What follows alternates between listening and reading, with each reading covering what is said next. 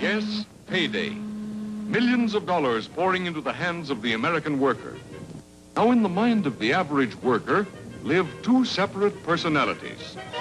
One, the thrifty. Wait a bit, laddie. You're going to save a bit of that, aren't you? Oh, yeah, sure. Oftentimes, idle money burns a hole in your pocket, which brings out the other personality, the spendthrift. Hi, big shot. Come on with me. I'll show you how to spend your dough. Oh, boy, oh, boy, oh, boy. I got a couple of good dates.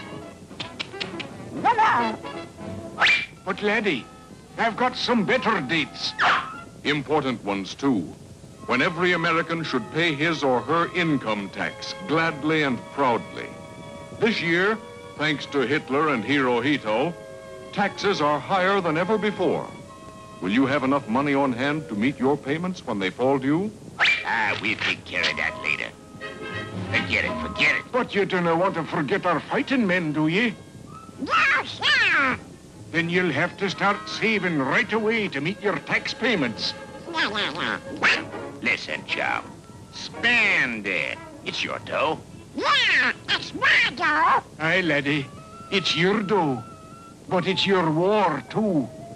You must save for victory. What's money for? Spend it. Shoot the works. Nay, you must save it. Spend. Save.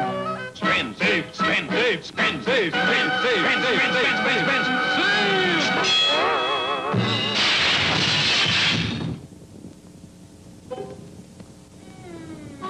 Well, now what are you going to do?